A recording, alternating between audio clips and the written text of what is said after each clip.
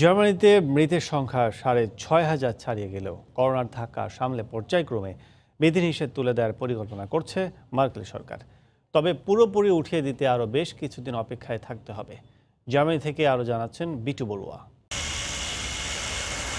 করোনার ভয়াবহ পরিস্থিতি থেকে ধীরে ধীরে স্বাভাবিক জীবনে ফিরে আসার চেষ্টা করছে জার্মানি। আগের তুলনায় হাসপাতাল ও ক্লিনিকগুলোতে কমেছে করোনা রোগীর সংখ্যা। করোনার এমন পরিস্থিতিতে সেবার মান নিয়ে বেশ সন্তুষ্ট স্থানীয় সহ প্রবাসীরা।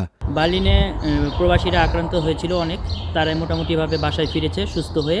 একজনের পরিস্থিতি খুব খারাপ ছিল, তার ভেন্টিলেটরটি খুলে দেওয়া হয়েছে। এটা আমাদের জন্য সুখবর এবং আশার আলো। আমাদের এখানে স্বাস্থ্য ব্যবস্থা অনেক ভালো। এখানে ধর্ম দেখা হয় না, মানবিকতাটাই আসল, যেটা পৃথিবীতে অনেক বিরল।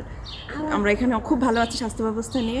এদিকে শিশুদের খেলাধুলার স্থান, চিড়িয়াখানা, জাদুঘর সহ বোটানিক্যাল গার্ডেনে পর্যটকদের প্রবেশে বিধিনিষেধে কিছুটা শিথিলতা আসলেও শিশু ও প্রবীণদের নিয়ে শঙ্কার কথা জানালেন স্থানীয়রা।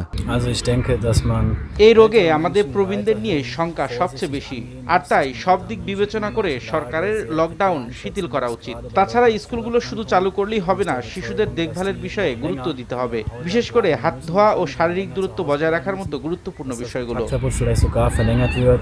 Für Leute, die einer Risikogruppe angehören, für die Schulen, gerade in Berlin, die Schulen werden ja wieder geöffnet, teilweise schrittweise. Ich denke, diesen schrittweisen Plan sollte die Regierung weiter verfolgen, oder sollte die Schullandschaft auch weiterhin so durchziehen.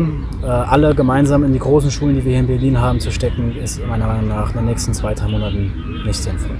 Markle প্রশাসন corona ভালোভাবে সামাল দিলেও প্রায় সবকিছু বন্ধ থাকায় অর্থনৈতিক মন্দায় পড়ার সংখ্যায় স্থানীয় সহ প্রবাসীরা।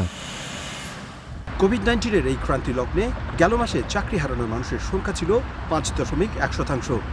এপ্রিলের শেষে এসে সেই সংখ্যাটা দাঁড়িয়েছে 5.8%। এই অবস্থা চলতে থাকলে অর্থনীতিতে বড় ধরনের বিপর্যয় আশঙ্কা করছেন এখানকার বিশেষজ্ঞরা। জার্মানির বার্লিন থেকে বিটু বড়ুয়া, সময় সংবাদ।